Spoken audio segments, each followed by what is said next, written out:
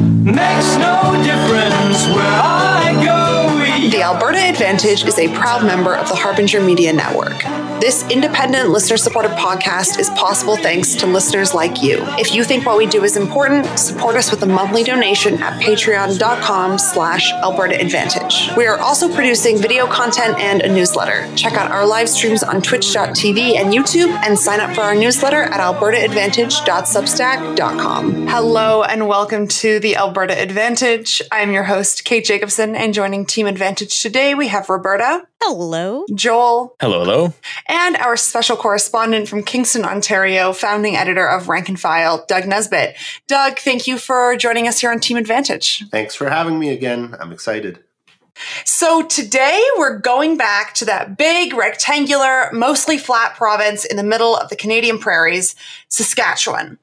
And specifically, we're going back in time to look at the government of the Saskatchewan NDP's Roy Romanow, who was premier of the province from 1991 to 2001. If you are a longtime listener of the Alberta Advantage, you may recall that the last time we discussed Saskatchewan on this podcast, we were mostly talking about the birth of Canadian Medicare, doctors in Saskatchewan going on strike in opposition to the plan, and the plan of Medicare's eventual, though somewhat qualified, success in both Saskatchewan and then nationally across Canada. So to begin with, we're going to very quickly paint a picture of what happened in Saskatchewan between the Medicare campaign and this new NDP government in 1991. In the aftermath of the Medicare debate, the CCF lost the 1964 election to the Saskatchewan Liberals, who then governed from 1964 to 1971. In 1971, the NDP's Alan Blakeney would then govern until 1982. There was a bit of early fuss about the role of the waffle early on. And then generally, Blakeney's vision of government was very much that of a progressive kind of Fabianism, some bureaucracy, economic development through planning. Honestly, we're probably going to have to do an episode entirely about Blakeney at some point. Just to note a few highlights, his government created the Saskatchewan Oil and Gas Corporation, SaskOil. They also developed the potash industry. Potash is a subterranean mineral that is mined as a fertilizer input for agriculture. And they actually ended up nationalizing potash mines in the process. So Blakeney lost to Grant Devine and the Saskatchewan Progressive Conservatives in a stunning upset in 1982. The NDP went from 44 seats to 7 seats in the Saskatchewan legislature. Roy Romanow, who would later become the NDP leader and premier, and the focus of this episode, lost his seat by 23 total votes to a 22-year-old gas bar attendant who worked at her father's Petrocan station. So that's embarrassing. So this era is what's called the rise of the new right. We've talked about this before on various episodes, but to remind you, Margaret Thatcher becomes Britain's prime minister in 1979, and Ronald Reagan is elected in 1980. Disaffection with Prime Minister Pierre Trudeau is spurring Western-based capitalists to oppose the federal Liberals and encourage Western-based political movements like the Western Canada Concept, and this eventually leads to the founding of the Reform Party in 1987. Now, the PC government in Saskatchewan was the kind of nightmare you'd expect from a neoconservative government in the 1980s, and yet probably even worse than that. Devine called himself a market-oriented free enterpriser and described his personal and political philosophy as, quote, God first, family second, the Conservative Party third, and the NDP under my thumb, end quote. And I think I just vomited. So he offered unwavering support for Conservative Prime Minister Brian Mulroney, who was also part of this neoliberal turn that's happening in the 1980s. He wanted the role of government to be reduced and engaged in the biggest sell-off of publicly owned assets in the history of the province, privatizing a whole pile of crown corporations, contracting out government services, eroding the welfare state, and attacking labor unions. Under Devine's 2 terms, Saskatchewan's debt grew from $3.5 billion to $12 billion. This is in part due to financial mismanagement, but also had to do with the Bank of Canada keeping really high interest rates throughout this era, which made it really difficult for governments that were accustomed to keeping debt loads quite high. It was suddenly no longer viable, this kind of Keynesian counter-cyclical process. Now, Devine's government ends up flaming out in a massive corruption scandal in the 1991 election. He is never charged personally, but 13 of his 55 conservative MLAs and a whole bunch of staffers in his government were later charged with what was called expense account fraud. And this was a huge crisis at the time. It basically destroyed the Conservative Party in Saskatchewan. They renamed themselves the Saskatchewan Party, and we'll come back to them later. But keep in mind that the 1991 election is happening in the midst of this massive financial extortion campaign, basically by the Progressive Conservatives. So the Saskatchewan NDP is elected in 1991, and Romanow becomes the premier. And immediately after the election, Romanow's government creates the Financial Management Review Commission, and this commission is chaired by Donald Gass, that's with two S's, to determine the fiscal realities left by the Devine government and the job that basically reveals that things are way worse than they actually expected. The Gass Commission reports that the budget deficit for 91-92 is $975 million, and this is 3 times higher than the Tory estimate, and the total public debt set at $12.7 billion, of which 8.8 of that was accumulated budget deficits and 3.9 in borrowing by the Crown corporations. So it's reported that the provincial employee pension plans are also have huge unfunded liabilities of $3.1 billion, as well as $1.7 billion in investments and loan guarantees that were at risk. So huge fiscal problem for the government, and the commission is revealing that things are a lot worse than they'd even expected. So the commission concludes that the NDP government basically, we've heard it before, there is no alternative, and they have to make cuts. They have to shrink the size of government, and they basically have to lower expectations across the board for the population of what an NDP government can actually do in these circumstances. And basically, and this is a quote from Briar Patch, an article in it from the time, that the accountants added that, quote, "Our economy can no longer support the public sector infrastructure that we have built to serve the quality of life and the standard of living that we have come to expect." Saying out loud that we're going to lower standard of living is really something phenomenal for government that's just gotten elected. Your life will be getting worse. Attention, everyone. Things are going to get worse. Thank you. I was just going to say that it's funny that it's framed as like a lowering of your expectations. It's not only like we're going to tell you that life's going to kind of get shittier, but just kind of lower what you expect to get out of your life. Like, how we told you if you worked hard and you did all this great stuff, you might have a good life. Never mind. Forget that. Yeah, it's kind of wild to think about. Hey, we're the social democratic government. The solution, immiseration. And to be clear here, this consensus of the Romanow government that standards of living would be decreasing was challenged at the time. So the accounting methods used in this commission, for example, were challenged by UPEI economist Jim Sentance, but were then ignored. And this report justified major cuts to social programs, things like healthcare, education, Crown corporations. It also led to increases in the fuel surtax, personal income taxes, and the sales tax, while at the same time cutting corporate taxes and royalty rates. So what happens is that the share of resource industry sales going to the public treasury falls to this massive low. It falls from 43% in the last years of the Blakeney government to 11% in 1991. And the Romanow government was also pushed by the Canadian Taxpayers Federation to cut income taxes to levels similar to Mike Harris in Ontario. And if you are listening to this from Alberta, you might be thinking, wow, this sounds really, really similar to the Blue Ribbon Report that Jason Kenney commissioned in 2019 when he became premier at the beginning of his premiership. And there's a lot of links between these two things in more ways than one. But for now, I want to focus on sort of the ideological link. And this is a very classic, the Conservatives made a mess of things, and it's our turn, us being the fiscally responsible but socially progressive social democrats to fix the mess that has been made. And this is when, in my opinion, this isn't like the project of neoliberalism being exerted on everyone, like actively.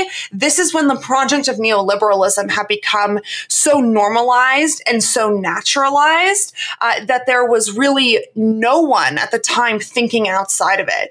And this sense of fiscal discipline, sometimes we'll call it like the all-party austerity consensus, was very common at the time. You know, the federal liberals under Chrétien were taking a similar approach in the mid-1990s.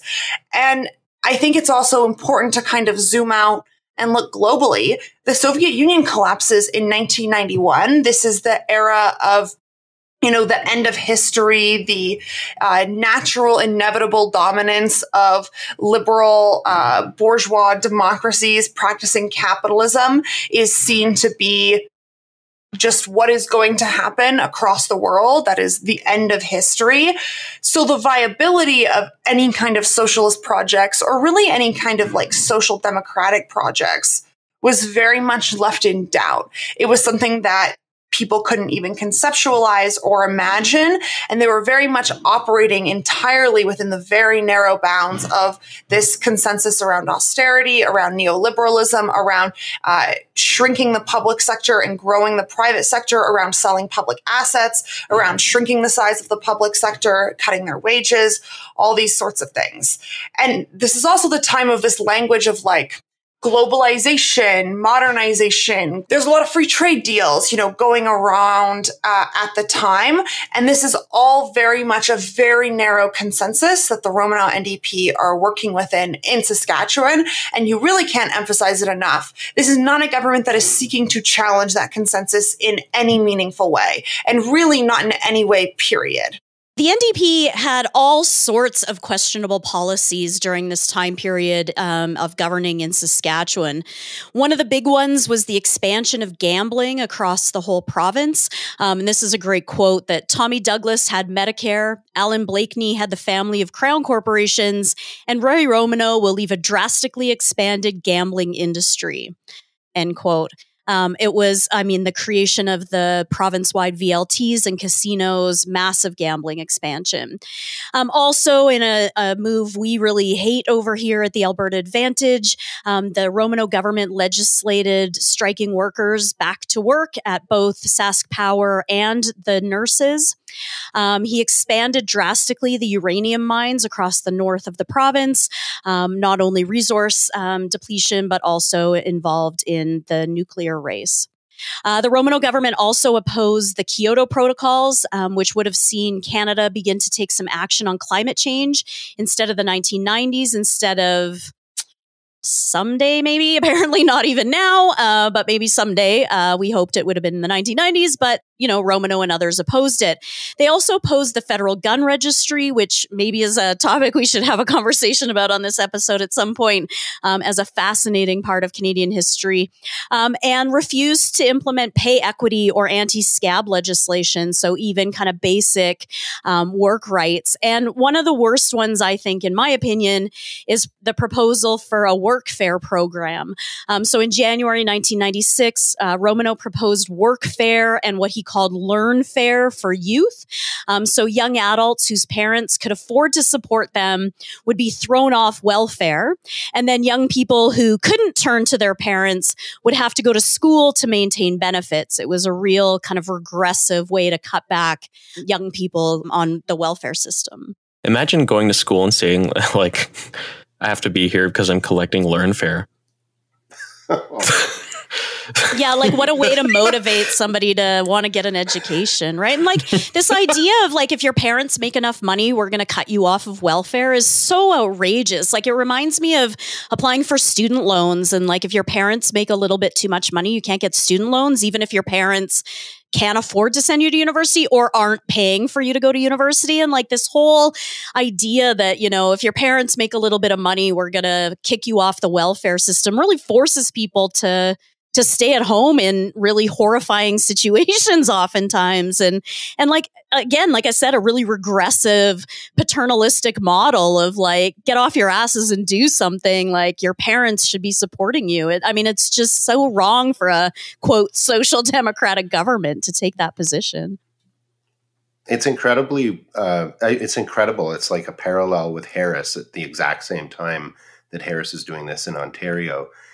There's also the parallel with gambling with Bob Rae in Ontario as well. So Romanow is the all-party consensus. That's what Alberta was big on the like VLTs as well. I recall some stories about like revenues from gambling being higher than oil and gas revenues at some times, which is a clear sign of a prosperous and sane society.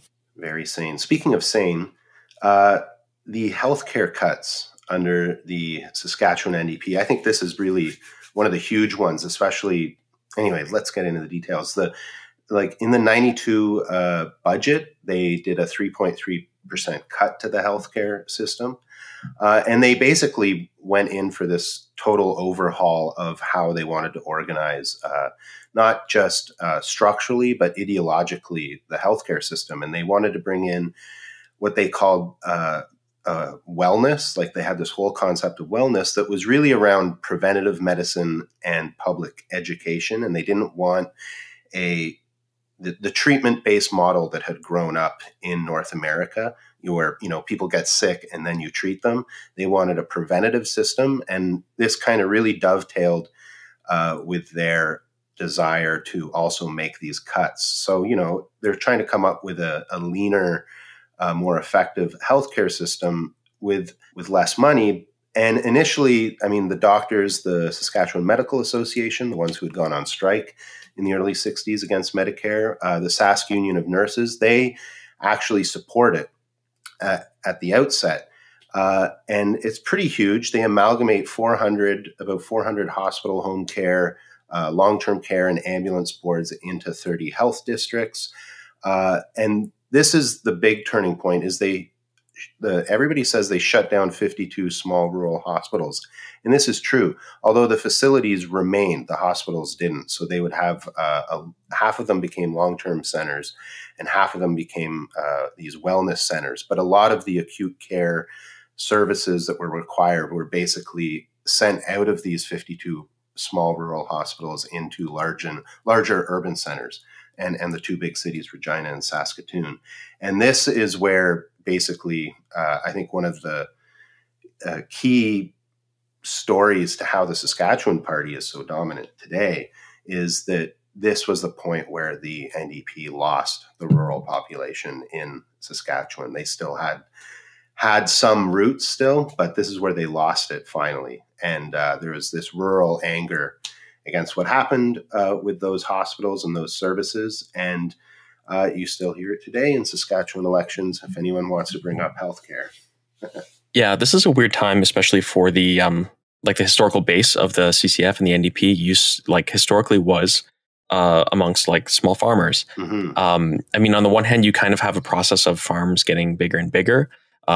And the bigger farm is the kind of less people you need on it, the more kind of mechanized it tends to be. And also the more likely it is to probably vote conservative rather than NDP. They become kind of larger enterprises that way. So part of this is what's going on, but shutting down all of your rural hospitals or shutting down merely 52 of your rural hospitals is a surefire way to increase the pace of that kind of rural depopulation, because it's increasingly not viable to stay out there, even if you're elderly, etc. And it's also makes wanting to grow up in a rural community less attractive because you don't have access to those services, right? Yeah. Well, and it's really funny, actually, in some ways, that I was talking about this episode to somebody and they said, wasn't it the Conservatives that shut down all those hospitals? And I said, yeah, isn't that the funny thing about it, is that we always assume it's the Conservatives that do these things. But in fact, it's the NDP in this case, or we've talked in previous episode about the Liberals being harsher than the Conservatives, that they they gutted rural healthcare, and it really was problematic. And as lovers on this podcast of the idea of dental care and the need for a much better and more robust medical care system in this country, one of the things that always sticks out to me about the Romanow era is that under Blakeney, they had established a very intensive dental care program for children across the province, where in the schools you would get access to dental care. So growing up in Saskatchewan, I would get, once a year, the dental assistants would come into the school and pull us out of class, and we would get our fluoride and a checkup and a basic dental exam for free in the schools. And Romanow came in and completely destroyed that program, cut it completely. And now many people, as we know, suffer to get dental care. So you can see, it's a real gutting of the kind of social democratic system that Saskatchewan was renowned for coming out of the Medicare fight, and then some of the progress, in quotation marks, made under Blakeney, that Romanow's really just gutting all of these pieces. And the actions the Romanow government was taking while they were in power really alienated the social democratic and left-wing elements of the party. By 1997, there was talks of creating a new left party called the New Green Alliance. They also really alienated social movements. They even managed to alienate the labor movement, one of the more impressive pieces of labor action to happen in the prairies over the past 30 years was the strike Saskatchewan nurses took against the Romanow government in 1999. Almost 1,000 nurses walked off the job, and they stayed out for a little over a week defying back-to-work legislation that was passed by this government. So this is just a government that is alienating every single part of its base. It's alienating the social democratic elements, the labor movement, social movements, the left wing. They get frequent praise from the right-wing Fraser Institute, but that doesn't replace the membership that they're just bleeding. The NDP had lost 2/3 of its membership since 1990 by the year 2000. So over a period of 10 years, 9 of which are when the Romanow government is in power, they are losing 2/3 of their membership. Furthermore, the Sask Party has dominated elections in Saskatchewan ever since. And the Sask Party, it's worth pointing out, is very much just a rebrand of those old divine conservatives. And voter turnout in Saskatchewan has also declined really massively from a little under 84% in 1982 to 58% in 2016. And to me, this really shows that when there's this all-party austerity consensus, nothing new is on the table. The people who would be the logical or the intuitive opposition to the way things are being run under the Sask Party have participated and orchestrated such a profound betrayal of their values and of their base. There is absolutely not as much of an incentive to participate in politics. And in fact, there's not even really politics at all. If every party you can vote for is going to shut down rural hospitals, legislate workers back to work, cut the public service, decline your quality of life, expand mining, loves climate change, hates doing anything about it, then there's not really a meaningful political life or a meaningful political arena. And I really think that is true of Saskatchewan, not maybe starting, but certainly accelerating with the Romanow government and then continuing on to today.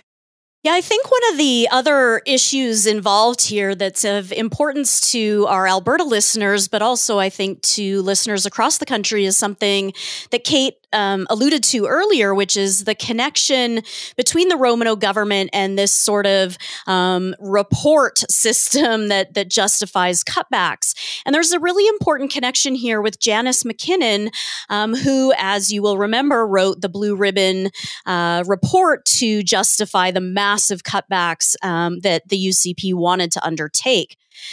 Now, McKinnon was Roy Romanow's finance minister later in his term. And in her autobiography, she insists that the federal government could no longer afford to finance the traditional social programs. She argued that the federal debt and deficit grew because of the expansion of social programs, that they got more expansive and more expensive. But this is actually not true. Statistics Canada demonstrated in a famous report in June 1991. So remember, this is right around the same time that the Romanow government is getting elected. Stats Canada demonstrated that the accumulated budget deficit wasn't actually caused by increases in program spending, but by the introduction of a number of personal and corporate tax breaks, which greatly reduced revenues. So a lot of this may sound familiar to those of us in Alberta, that the Saskatchewan did not have a finance problem or a spending problem. They had a revenue problem, that because they had cut corporate and personal taxes so much, there were no revenues coming in. And in particular around the royalties from the resource industry that had been largely privatized under Devine and then Romanow. And I think this is a really important quote or a really important point from McKinnon in this process, which is that she argued that there was no concern expressed by the electorate in 1991 about the size of the government deficit. As McKinnon stresses in her autobiography, the first task for the new government was actually to change public opinion.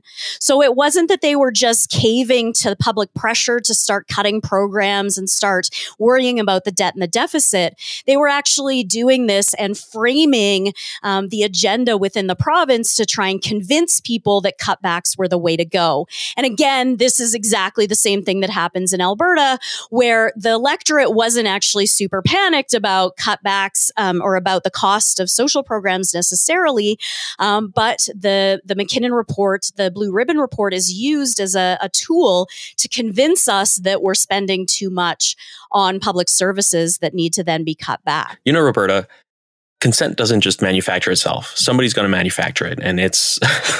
Hell yes, especially if it's an NDP government. Consent agenda it.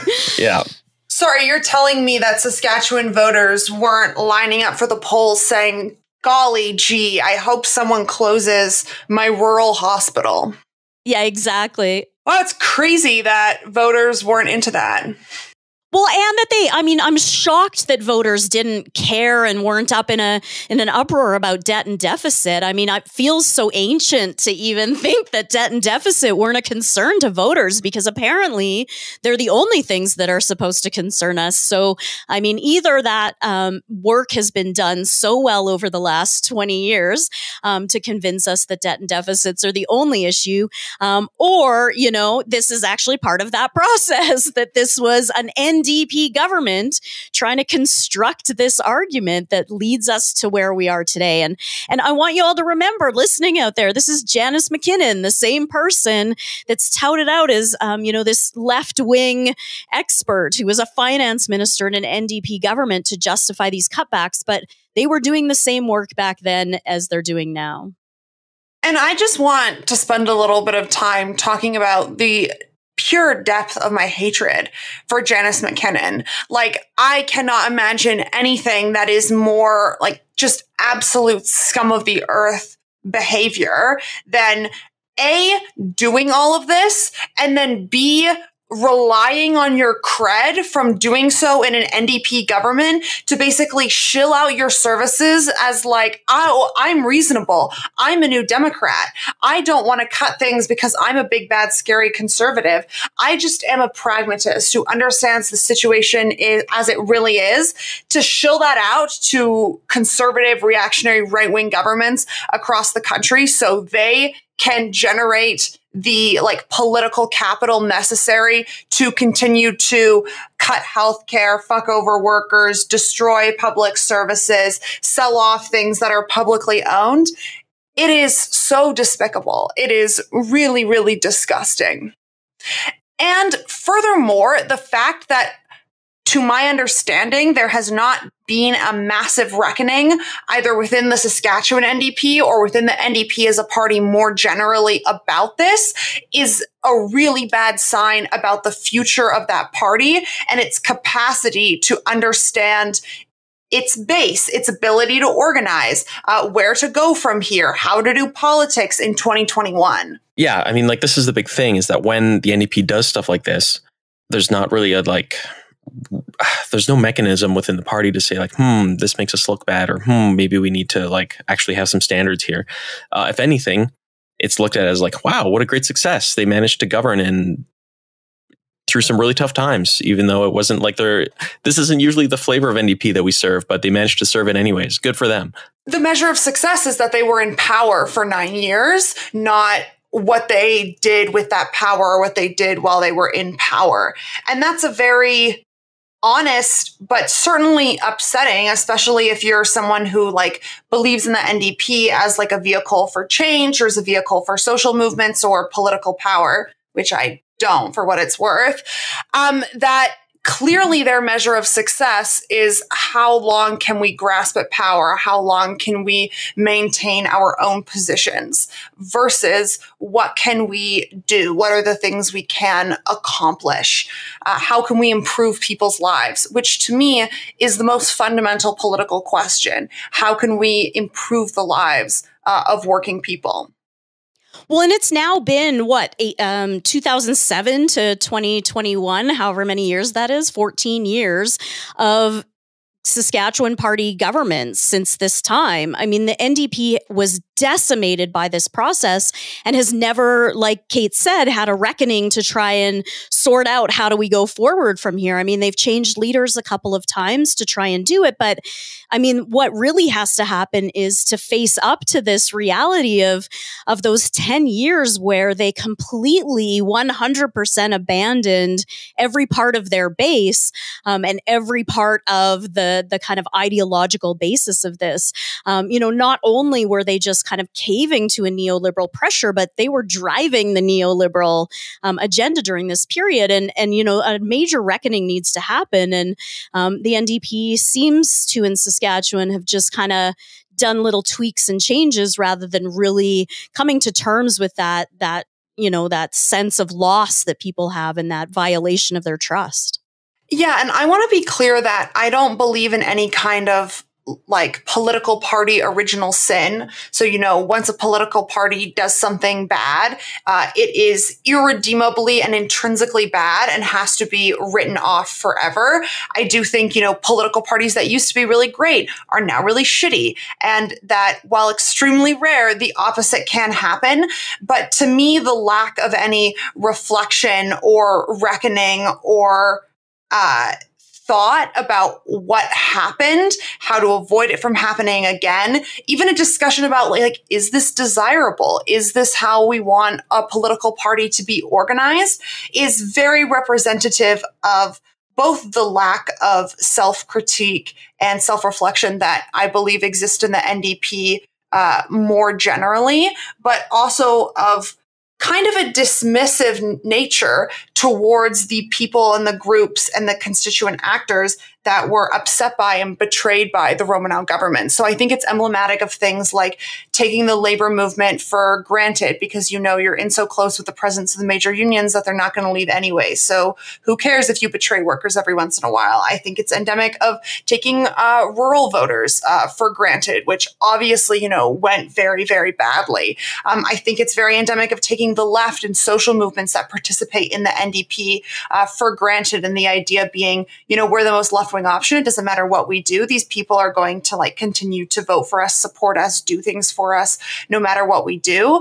And I mean, sure, some people might continue to vote for you, but there's a huge difference between when people are excited about your political party and want to put time and effort into it, and when they vote for you at the ballot box because they hate the Sask party. That's a really big difference. And I think this is a problem in the NDP that remains today. Yeah, I think that everything that has been stated, I feel like can be said about what's happened with the Ontario NDP. The parallels are incredible. And it's really striking. I mean, I'm just thinking in terms of years going by in the early 90s and the timeline, like Romanow is doing this before people like Klein are elected. Romanow is doing this before, like a year before Ray really makes the plunge into austerity. Same with the BC NDP. He's really carving a path forward, and like the consequences now, almost 30 years later, are incredible. I mean, the voter turnout is down in Saskatchewan, and the Saskatchewan party is now making inroads into suburban and into the middle of the cities. So like even the urban stronghold that the NDP had after the collapse of their dynasty, there, like even that's under siege. So yeah, a total disintegration of a party and this powerful social base that it had grown with for like 30 years through victory after victory in establishing kind of as far as I think any province has got in terms of a social democratic government. And I think to be fair to the NDP, or maybe even to problematize it a bit, the class composition of what was historically the base of the CCF was also really shifting at the time. Joel mentioned this earlier, farms getting bigger, rural depopulation, people moving to cities. So I think there are like these two processes happening almost at the same time, where like class composition is really changing. Deindustrialization is occurring. Rural depopulation is occurring. Like agribusiness is taking over rural areas. And neoliberalism is starting to be a massive political project and a part of the political landscape. And the NDP is unable to react to both this changing class composition of, the first world more generally, or the global north more generally. They're also unable to react to neoliberalism. And I think these are problems, like Doug is saying, that happen across the country to the NDP and that still plague the NDP today very much. So it's not that like they could have kept doing what they were doing in like the 30s, 40s, 50s and kept winning because the material conditions that supported that no longer existed, but they didn't react in a meaningful or principled way to these changing material conditions. It was just like, okay, how can we keep holding on to power? Yeah, I mean, like faced with rural depopulation, the rise of huge agribusiness, all this kind of stuff, it sounds like the kind of situation in which you'd say like, darn, maybe we should come up with some sort of like positive political vision as a like counter to what's happening. Of course, that didn't happen. What's wild about the Romanow government is that even like after they balanced the budget, this kind of like politics of lowered expectations didn't end. The Romanow government opted not to restore budget casualties from years ago, like the children's dental plan or the prescription drug plan, or they chose not to embark on new social innovations, something that the CCF and previous NDP governments were famous for. Instead, they opted for, this quote unquote balanced approach, which is a buzzword that we know and love from the Alberta NDP here, which would see future surpluses divided equally between tax cuts, debt reduction, and spending on health and education. There's actually been studies of like different governments in Canada in the 90s and how they address their kind of like fiscal situation. And Saskatchewan did more on the spending side, so more cuts to reduce the deficit, like year over year in terms of like ratio of the size of the economy, GDP, all this, than any other jurisdiction, including Ottawa. So they had the most savage cuts in Canada, like more savage relative to GDP than like the Chrétien cuts in the 1990s. All right, I'm going to read a long quote, and this is from a Briar Patch article by Guy Marsden from 1994. All right. John Warnock, representing the Left Green Alliance, said the NDP has consistently failed to speak out against UI cuts, unemployment insurance cuts, and Axworthy's social policy reforms. The reason for this is that, quote, everywhere social democratic parties have embraced neoliberalism, it isn't just Romanow. So according to Warnock, social democracy is unable to deal with today's key demands: popular democracy, real gender and racial equality, the environmental crisis, redistribution of wealth, and unemployment. Quote, social democracy today is a spent force and we shouldn't waste our time on it, Warnock concluded. Others disagreed. Conway, for one, did not believe the NDP is beyond redemption. He recommended activists should pick off Conservative MLAs and cabinet ministers by contesting NDP nominations. He also suggested a leadership challenge, noting the left has always been able to win policy debates, but never leadership positions where the real power lies. Gilmer said the left should forget this strategy since the Conservative NDP hierarchy in place, quote, makes it almost impossible to shift the party to the left. Gilmer felt the appropriate strategy for the left was grassroots organizing, coalition building, and public education. Does any of that sound familiar? And this is why I'd like to announce that we're closing down the Alberta Advantage podcast, and all of us are going to go live in the woods and become really good at baking pie. Right? The same exact debates with the same three arguments over and over 27 years ago. It's so true. It's like, well, they could be fixed if we just, contest enough nominations. Nope, they can't be. Let's just give it all up, We need to do community organizing. God, everyone on the Canadian left should just shut the hell up. God bless us, everyone. So I think it's also kind of fun to look at what happened to Roy Romanow, because I think this often tells us something about their character as individuals when we see where they go. Bob Rae, for instance, is a good example of how, he actually is a liberal, which everybody knew, but he then became a liberal officially. And so Romanow, I think, gives us an interesting overview of his connections. So he was at the time a very good friend of Jean Chrétien. This sort of helped create an alliance between the provincial and federal governments in the massive cutbacks. Nobody was kind of barking at each other. And as a result, he was appointed to head the Royal Commission on the Future of Healthcare in 2001. You may remember, probably not, because I'm way older than all of you, but in 2001, there was kind of around that time a massive crisis, quote unquote, created by the government in cutting healthcare spending and real threats to the public system. And so as a way to kind of fend off some of those criticisms and concerns, the Chrétien government appointed Romanow to study healthcare. The report is released in 2001, and it outlines a number of suggestions to improve the health system.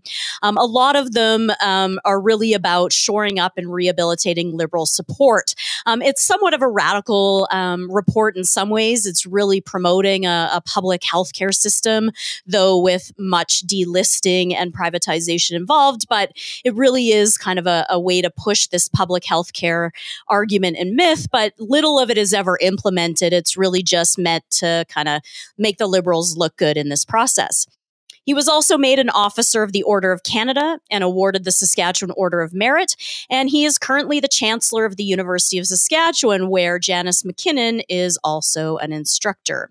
So good for him and good for them. And apparently he does a good deal of golfing around the province. So, I'm so glad that we have all those empty places with fertilized grass around. Man, this stuff sucks. But it's important. Like, the reason I wanted to do an episode about it is just because if we don't look at this sucky stuff, then I feel like people just fall for it again. I don't know.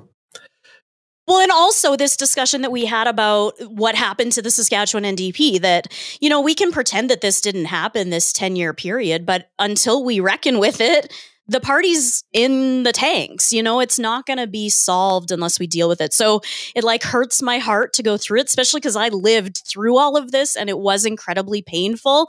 I remember that sense of that shift from Devine to Romanow, where it was like, okay, we're done with those awful, corrupt conservatives. We're going to have this breath of fresh air, something new, an NDP government again.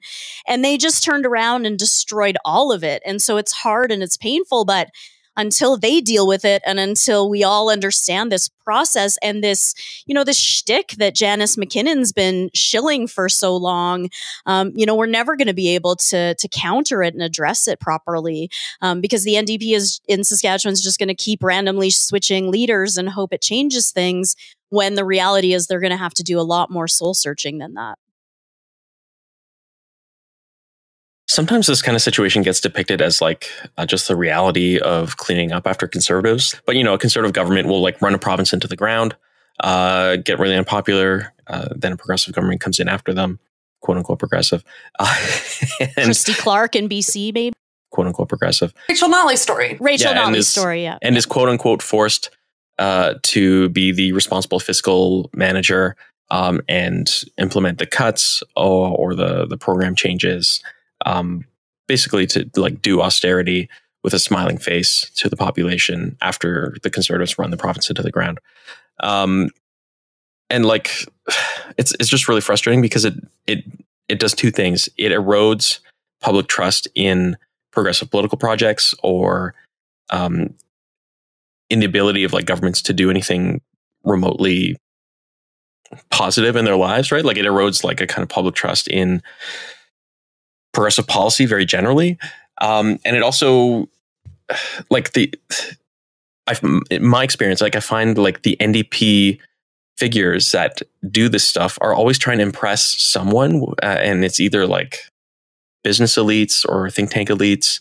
Like they're trying to prove themselves as like and shed their kind of like socialist baggage and prove themselves as like very important, responsible, professional politicians by doing all this stuff.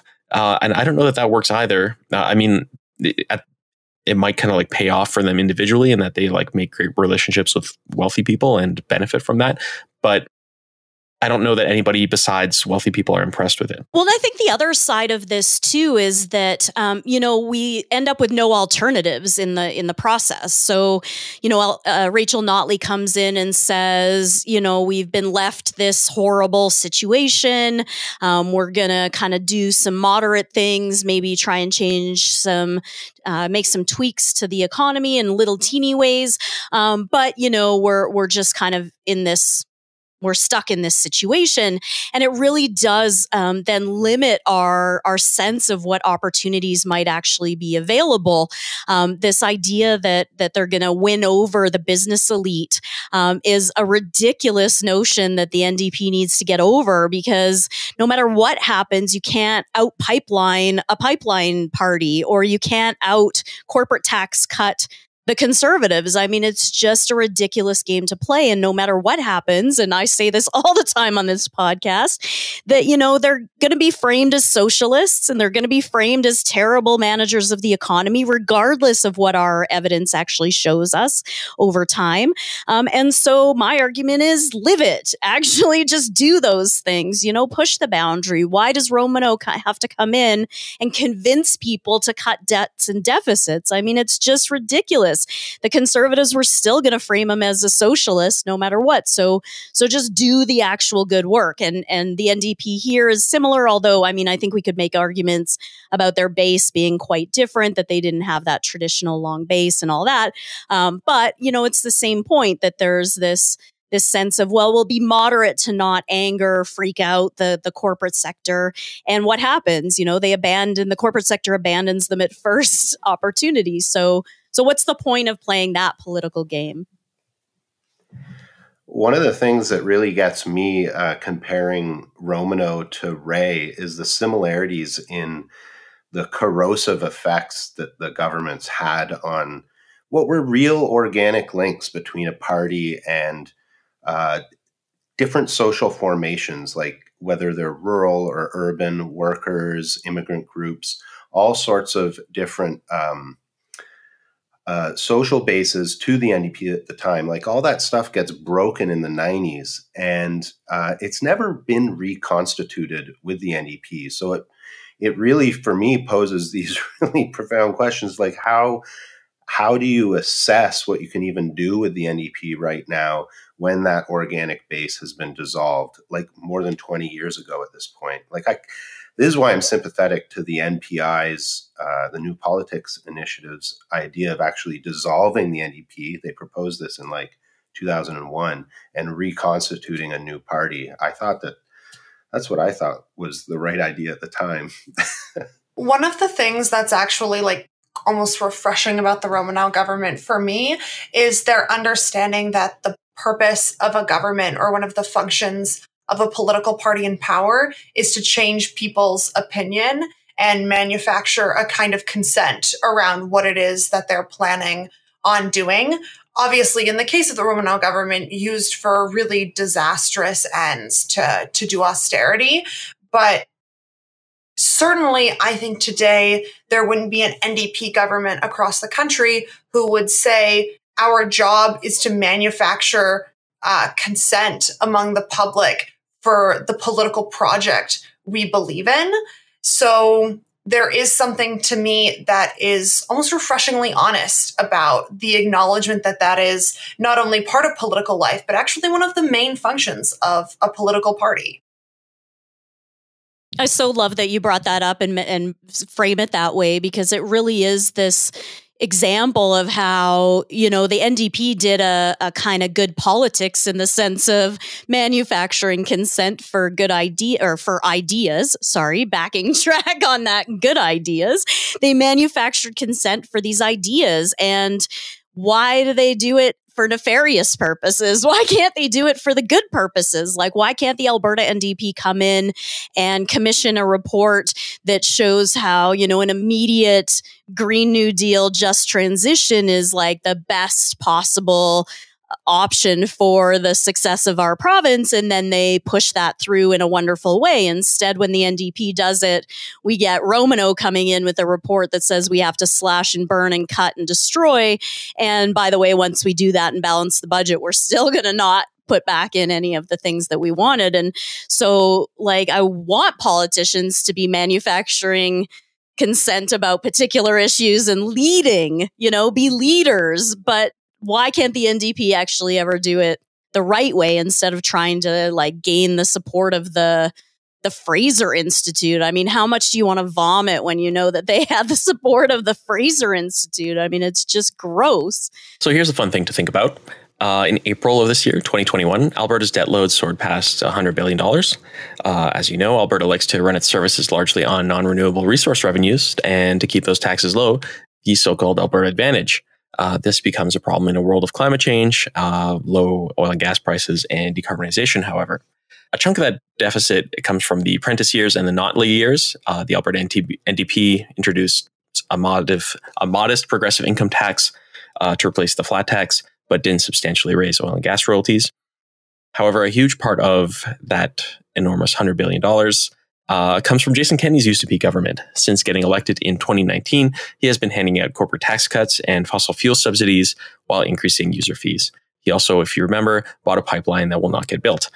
So I guess the big question to ask is, what are the chances that the Alberta NDP, if they manage to not mess up the next election and get themselves elected, inherit a very similar situation to that Romanow had, where they're quote unquote forced to do austerity and fiscal discipline as the responsible thing to do? Anybody want to take bets? I can't get past the if they don't mess up the next election part, because I'm just having trouble imagining in a world where they don't mess up the next election. So give me a second to get past that roadblock.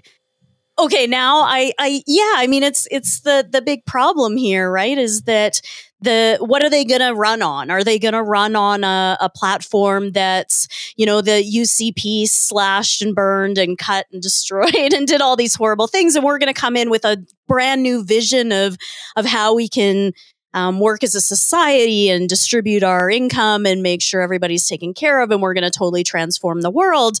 Or are they going to come in and say exactly what Joel just said, which is exactly what the Romanow government said, which is, oh, the Conservatives left us with this horrible mess. The only, quote, responsible thing to do would be for us to continue along this path that they started. And I mean, the reality is that the Romanow government, as we talked about, really focused on the cutting of spending rather than the increasing of revenue. And this is the same problem that we have in this province. We never, ever seem to have a conversation about increasing revenue, that relying on a non-renewable resource that we keep cutting the royalty rates on is not going to be a sustainable system. But are the NDP going to actually, first of all, run on that? And second of all, even if they do run on that, are they going to actually do it when they come into power? I think there's a case to be made, I guess, or that is made, that's a disastrous conversation to even have in this province. But somebody needs to start leading around here and actually doing something that's going to be helpful, not continuing these same conservative policies that they can't out-conservative the conservatives. So people are just going to bring them back in, and the other people will get disheartened by the system like NDP supporters in Saskatchewan have. What about you, Doug? Taking any bets? Do you think Notley's going to come in with a big, bold political vision to... I can't even finish the sentence. Yeah, that's a tough call. I mean, I'm used to NDP governments having a focus grouped mishmash of stuff. That's a common kind of approach that the NDP likes to take.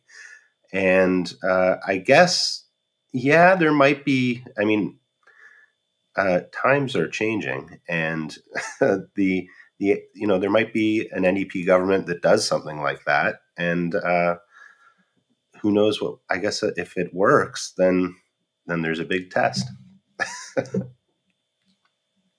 I mean, I really don't think that if I don't see the NDP, they don't really do political education. So really at the end of the day, it's a marketing effort to the population. It's not any kind of political movement that's happening with these elections. So if the NDP gets elected on any kind of progressive platform, whatever it might be, do they have a mobilized base ready to take on the inevitable counterattack by the employers, their lobby organizations, anyone with money? And I don't really see them doing that this time. They didn't do it last time, did they? Not that I saw. Kate, how about you? I try not to think about Rachel Notley. Wise. That's not my problem. The thing is, though, it actually is my problem because I live in Alberta. But it's too distressing to think about, so I don't. Kate is the smartest member of the Alberta Advantage panel. The not thinking about it. I mean, it's infuriating. And I mean, I think Alberta has there's this sense that they have to take a centrist approach because Alberta tends to be more center-right or something. I mean, we hear the same arguments at the federal level and in other places as well, that there's a need to moderate or to, make sure they're not too radical to appeal to the masses or something. But I mean, I think there's a real, and I hate to use this word, but a real market for bold political vision that, the world is literally on fire. We're like passing around a virus like there's no tomorrow. Young people have lived 100% of their lives under an economic recession and collapse. I mean, the time is ripe for bold political action. Enough of this garbage. And maybe if the NDP can flip so far to the right that they, outcut Mike Harris in Ontario, maybe they can flip so far to the left that they, I don't know, impress Roberta. Exactly. Impress me. I throw down the gauntlet. Try and impress me. I dare you.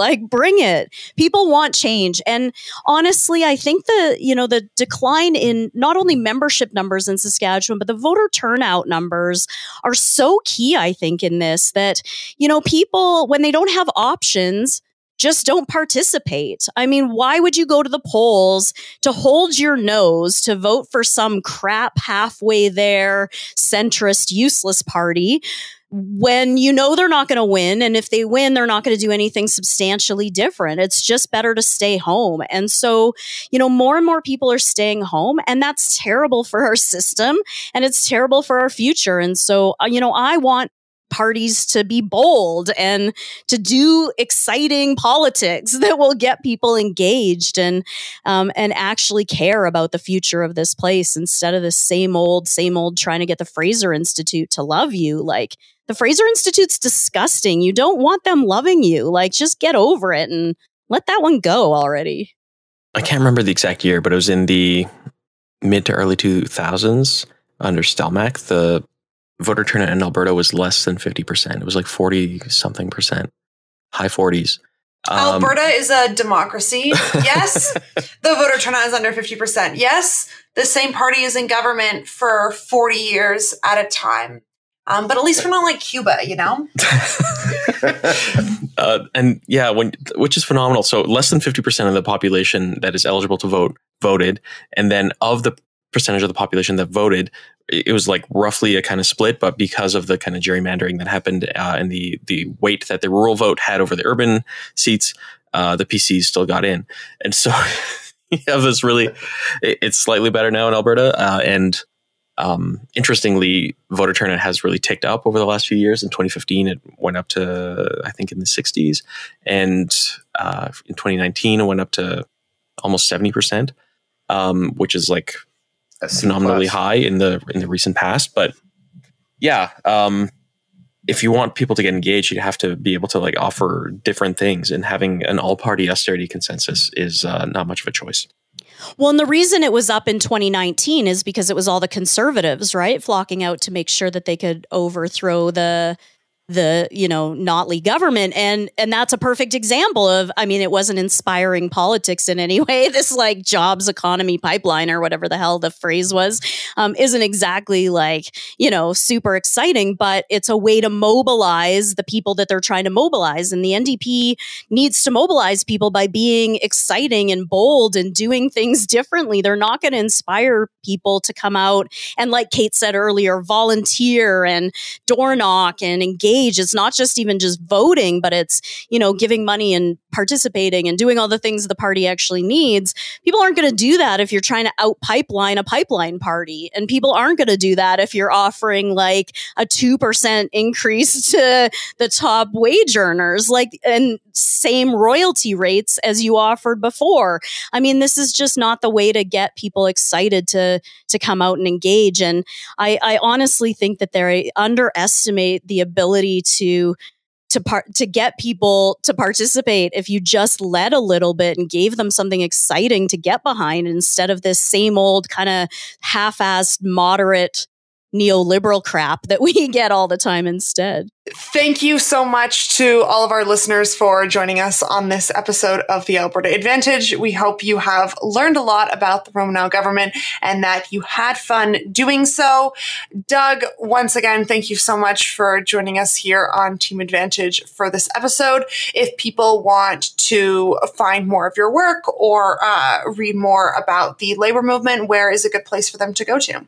Just check out rankandfile.ca. That's where most of my writing is, and I'm also on Twitter at StandingTheGaff, GAFF.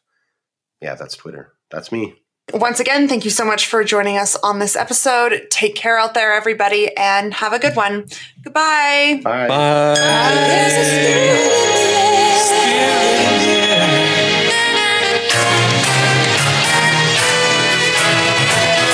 If you liked today's episode, you should check out the Harbinger Media Network, featuring shows like The Forgotten Corner, where the Medicine Hat Boys provide some of the finest in-depth discussions you'll find anywhere east of Lethbridge.